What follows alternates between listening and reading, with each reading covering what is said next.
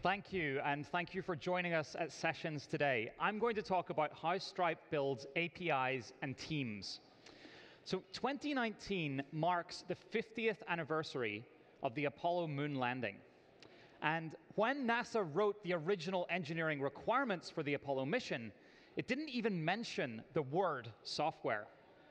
In his book, Digital Apollo, MIT aeronautics professor David Mindell wrote, software was not included in the schedule, and it was not included in the budget.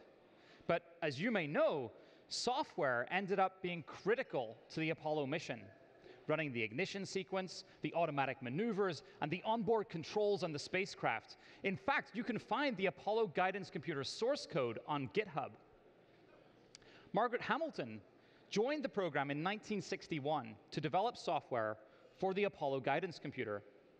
And in 1965, she became the team lead, later coining the term software engineering. And by 1968, over 400 people were writing software for the Apollo program. Software was going to help get the US to the moon.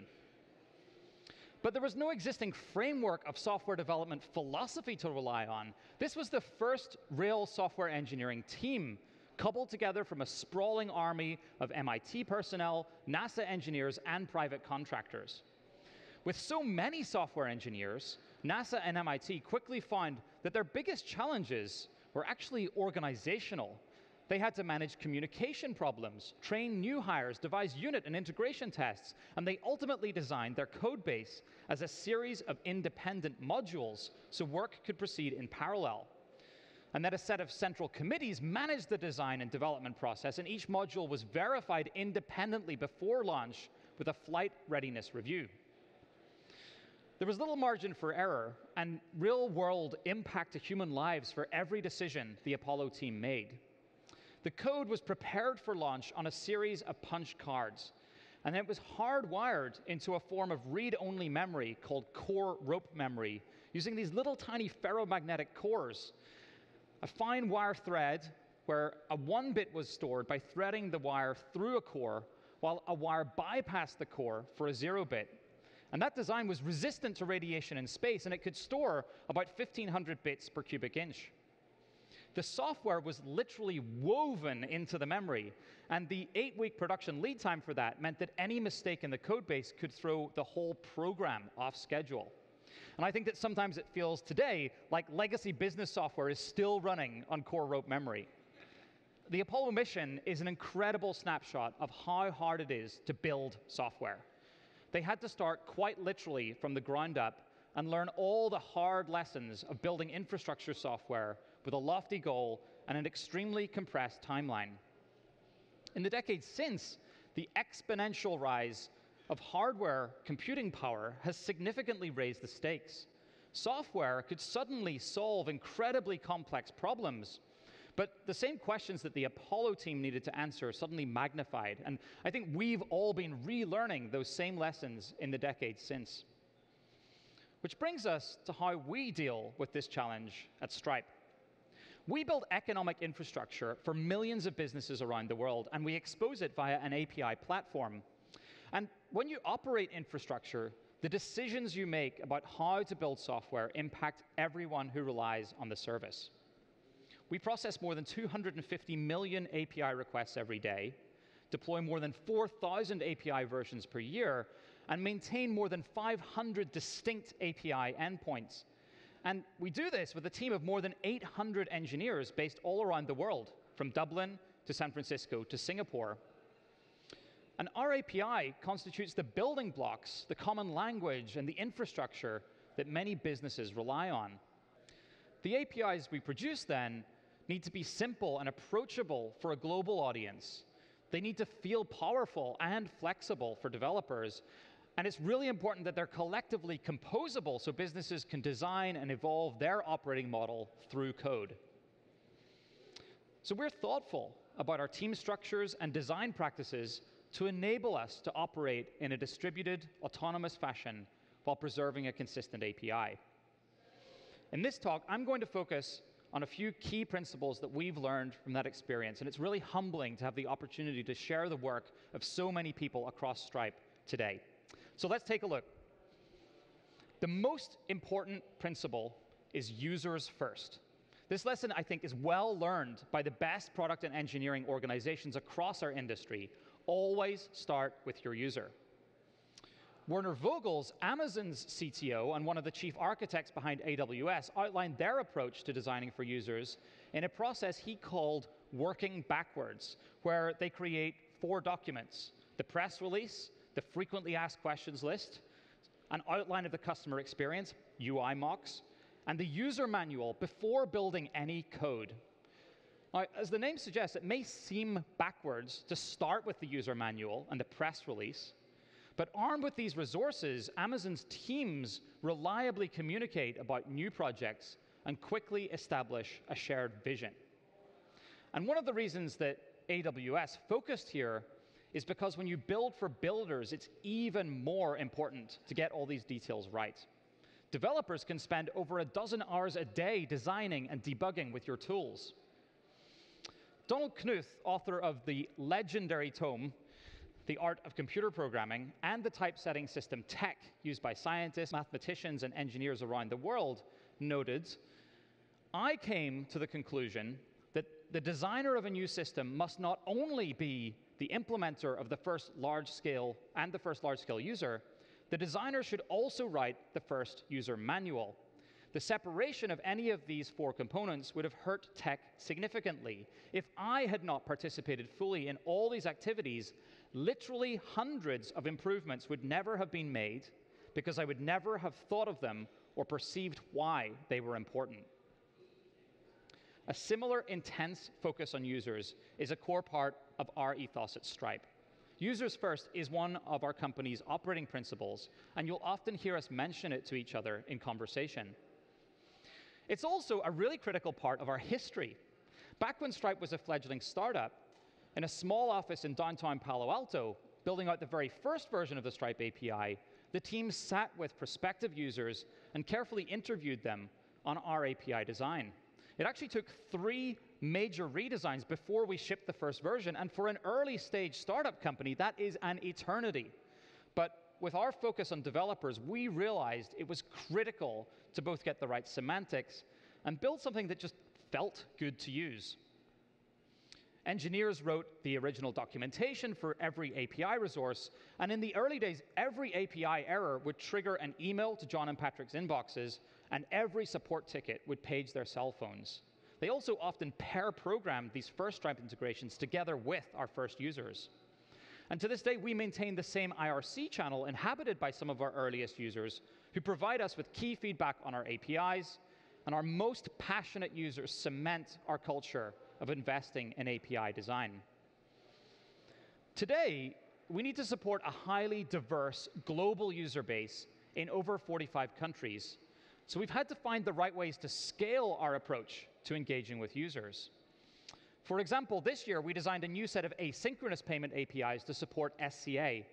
And so we sent a team to London to introduce users to these new APIs and the documentation in person and listen to their feedback. Writing a press release before starting on the implementation is still a very common practice for product briefs at Stripe. Here's a real example describing new support for paper checks in our billing product. And doing this at the beginning really helped us align on what we were really trying to do with the product. We also gather feedback directly from our API documentation and the developer view in our dashboard with both a CSAT metric and these free-form comments that you can see on screen. And every one of these is reviewed by our developer experience teams and funneled directly to product development teams. In fact, we find that our best products often emerge from this ongoing conversation with our users. After seeing many users follow an extract, transform, load pattern with Stripe data to produce their own custom reporting, we created Sigma to allow users to rapidly query their Stripe data set using the common SQL interface. We have multiple teams across the company continuously talking to and learning from our users, including our UX research teams, product managers, deployment teams, support engineers, and developer experience teams. In fact, the truth is we encourage everyone within Stripe to talk to our users in whatever capacity they operate, and sessions is a big part of that. Thank you for being here to engage in the conversation. And from these conversations, we maintain ongoing lists of the top asks from businesses of all sizes and across geographies to provide a total view on how our platform needs to evolve. As an infrastructure company, the foundation of our roadmap is built on seeing patterns of need across these conversations with users. The next principle is that you just have to spend time making it good. I like to bake sourdough on the weekends. This is actually one of my loaves. I'm quite proud of it. And when I do this, the ingredients are exactly the same every time: flour, water, salt, and yeast. But you should have seen my first attempts. They were disastrous. But as I've taken time to perfect my recipe and the technique, the bread became kind of special. It's a labor of love, and it just takes time. I've been feeding the starter for my sourdough for more than a year, and every time I bake a loaf, it gets a little bit better. I've learned from my mistakes: more water, less salt, more time to prove, knead harder, knead lighter. And believe it or not, I think API design is like this too. Every small decision cumulatively makes the difference. We have teams dedicated to reviewing our developer experience and improving the frontline tools they work with every day.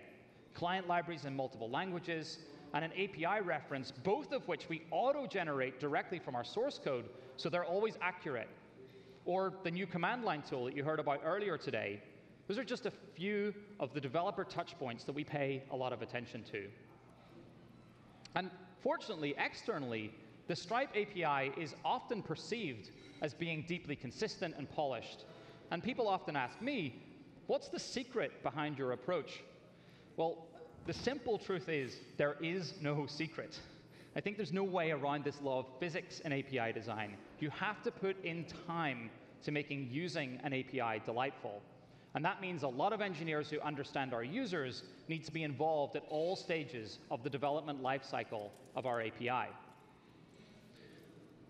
It's important to infuse a culture of great API design at multiple levels of a product and engineering organization. And over time, we've settled on a few key properties that capture our approach towards API design. First, simplicity. Very top-level API resources should be easy to understand, and they should map to real-life concepts in a way that feels intuitive. That makes them feel tactile for the developer and makes it easier to understand how to use them. APIs also need to be composable. They should be additive. Building blocks should fit together. Our goal is that any component of the platform will work predictably with every other component. Whenever there's an edge, we apply effort to smooth it out. And as you use more of Stripe's API, you gain a cumulative advantage. For example, we find that users start with our Connect API and then steadily add billing, then terminal, then Sigma as their business evolves and they seek to unlock new functionality. Next is predictable. APIs are infrastructure. When you turn on the tap at home, you expect that water comes out. So when you perform an operation multiple times and under multiple conditions, you should expect the same outcome. And we provide idempotent operations so users can safely rerun transactions without worrying about accidentally duplicating charges. Each of these design principles enables Stripe businesses to reliably integrate with any number of our APIs, operate them at scale, and maintain them over time with a minimum of effort. Finally, APIs should be backwards compatible by design. You can continue transacting on Stripe using your existing technical integration even as we add new features and evolve our design. You can then choose when to upgrade your infrastructure when you're ready. So those are the principles. How do we make sure that they come to life? Well, we have a rigorous API design process that allows any team to follow them while independently designing new products and API interfaces. I'd like to share the process we follow when building a new API today. We start with a design document that proposes a new API specification. It details any new endpoints, API resources, events, or changes to responses, parameters, or webhook behavior. Then we have a cross-functional review team with expertise in our platform operations, our developer experience, our front-end tooling, security practices, and other areas across Stripe. And that group meets in person to discuss questions like, are these changes consistent with the design patterns we have across our API? Will the experience feel consistent when using different programming languages with the client libraries of Stripe? How will this look and feel to someone outside of Stripe? How might this break user expectations? How might this change affect APIs that layer on top of the proposal?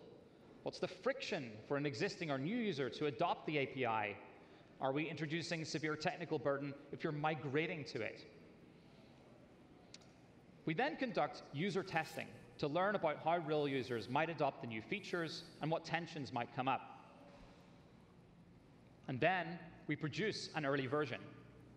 And we use infrastructure in our systems to gate in specific users to provide as much early feedback as possible on what is a real working API that we haven't yet shipped to all of our users. Our team irons out any bugs, documents the new feature, and issues a new API version. And when we're ready to go live, we incrementally roll out the feature to users across the platform and keep a close eye for issues as they come up. So the key to this process is that we've introduced as many opportunities as possible for feedback from experts across the company and from users to avoid building our products in isolation from our user base. One of the most important opportunities for expert feedback in that flow is our Stripe API review. This team of engineers encourages a culture of great API design. And over the years, they've arrived at a set of encouraged design patterns. So I'm going to share just a few of them today, drawn from the concrete checklists and guidelines that we use internally. Here's a good one. Avoid industry jargon. Our users shouldn't need to be experts in payments. Stripe should provide familiar tactile parameter names. For instance, every credit card has that long number across the front. It's known as the primary account number, or PAN in industry parlance. But on our API, we say card.number and not card.pan, because everyone understands number, but only insiders understand what a PAN is. And some of these examples get really, really detailed. For instance, we use nested structures to group related concepts rather than flattening them all to the top level. And we find over time that that improves understanding and enables future extensibility. More details. Properties in the API are preferred as enums rather than booleans. We find that we can't predict all the possible future states for a property. And here you can see an example from issuing. If we'd chosen to make cancelled a boolean to denote whether it was an active or cancelled state of a card, we couldn't have added the inactive state that we later realized we would need to.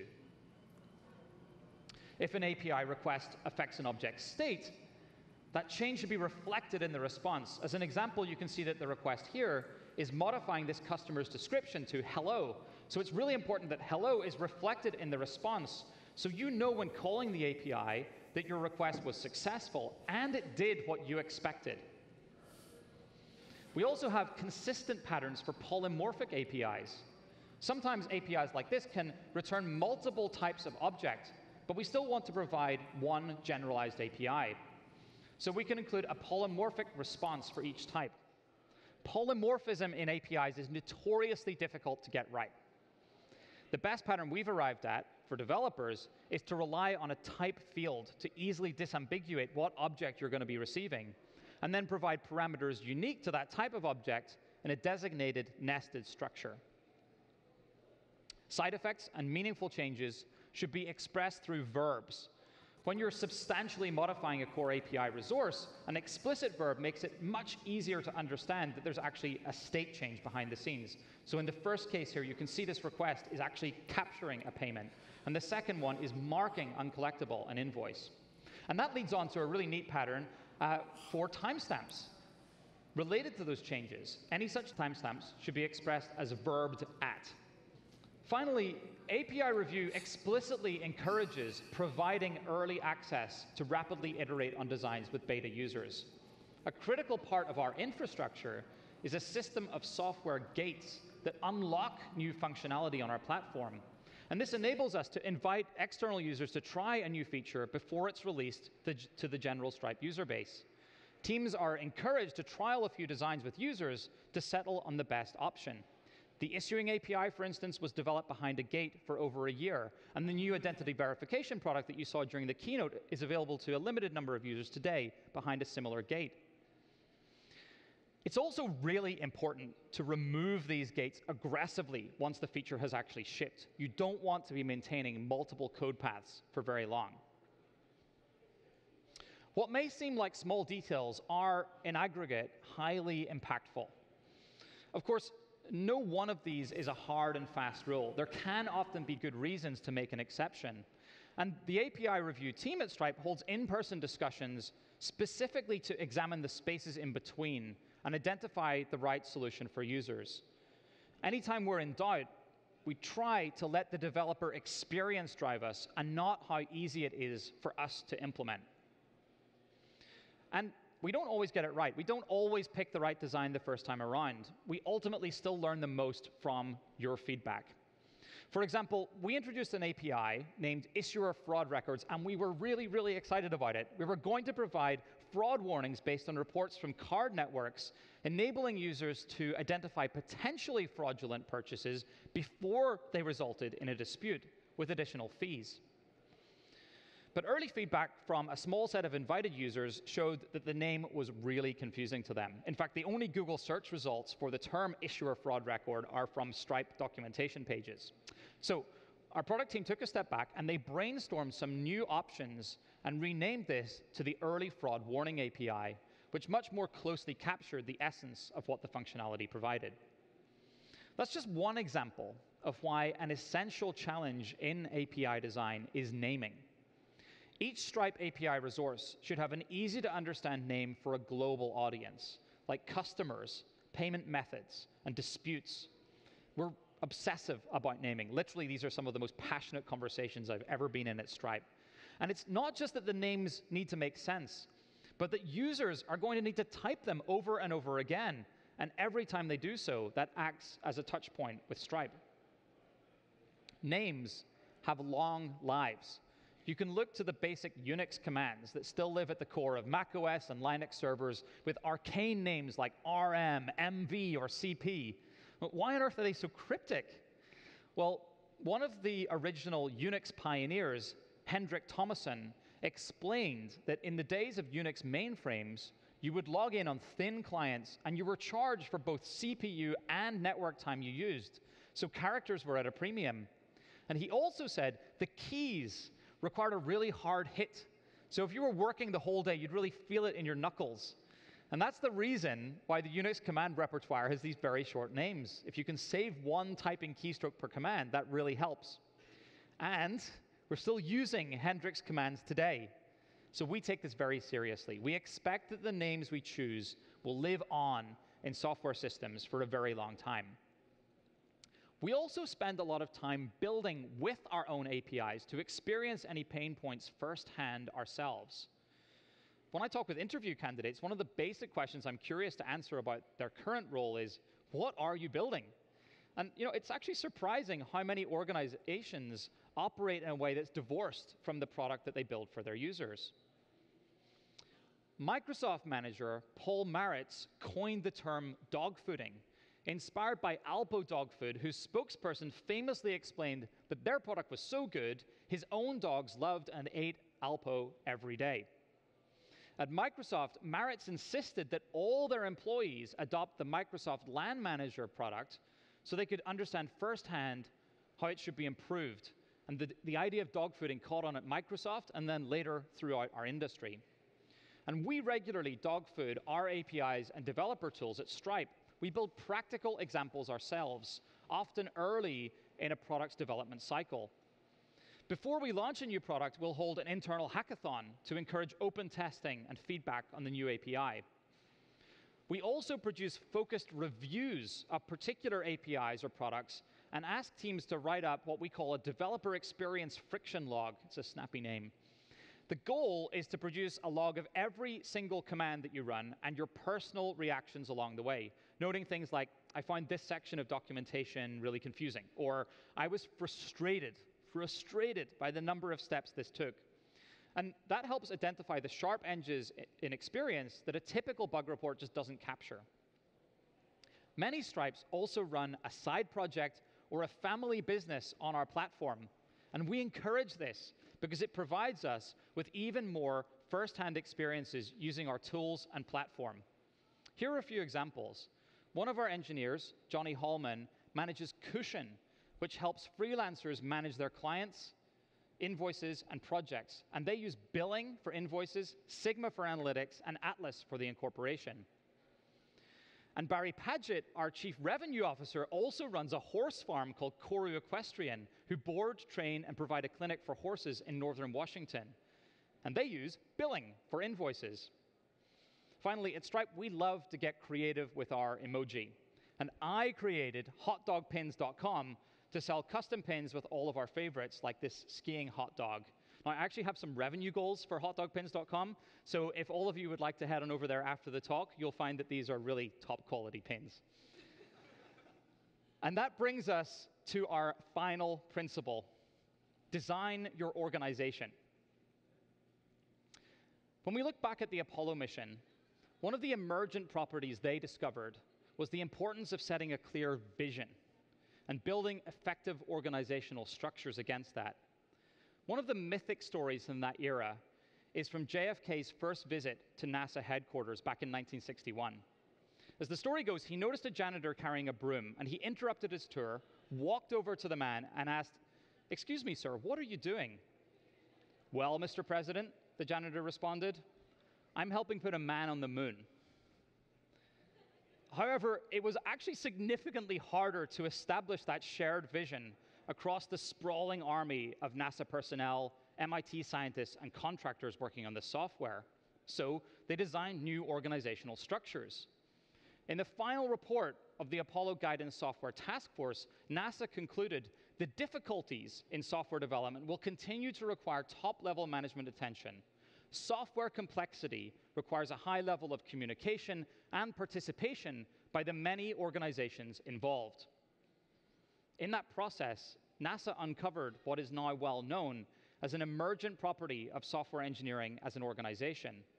In 1967, computer scientist and hacker Mel Conway authored what has become known as Conway's Law, summarizing the same lesson that NASA learned. Organizations which design systems are constrained to produce designs which are copies of the communication structures of these organizations. And this especially holds true for software. As we've steadily replaced our physical world with software systems, we can learn a lot about why software works a certain way by examining the organizations that create it. As a basic example, if 5 teams work on a software system, there will tend to be 5 separate software components. But Conway's Law has an inverse corollary. You can be intentional about how you build a software engineering organization, knowing that it will be reflected in the work you produce. When you take a look at a map of Stripe's products, you can observe something else. Spoiler alert, this isn't just a map of products. This is also our org chart internally. Internally, we have payments infrastructure and foundation groups building the global payments and treasury network, whose work then supports multiple product groups for everything you see that runs on the top of this stack. Stripe is also a global engineering organization. And because of our scale, it's important to build cultural and communication systems that support quickly building new APIs in a distributed and parallel fashion. The constellation of API design principles enable us to support millions of internet businesses of all shapes and sizes. Every company out there is unique, but by providing the right building blocks, we hope to help them shape how they build their organizations, how they communicate, and in turn, how they build software. The lessons we've learned don't just apply to API platforms. I think that all engineering teams can study their own practices to better understand exactly how to build their products. Here's a few things you might like to try with your own team. Build for your users today, but consider your platform of tomorrow. Interview users carefully, consider patterns of feedback as your North Star, but remember that every new feature that you'll need to support for a long time. Build for builders. The best APIs are building blocks that creators can use predictably to design a solution to their own unique needs. APIs are infrastructure. You can't always predict how your users will build on your APIs, but your most novel products will surely emerge from enabling their creativity. And finally, design your organization and your communication structures to support your products. You can influence your product's quality and design by changing how your team communicates and organizes itself. So these are the lessons that we've learned along the way. Please catch me after this talk to share what you've learned. Thank you.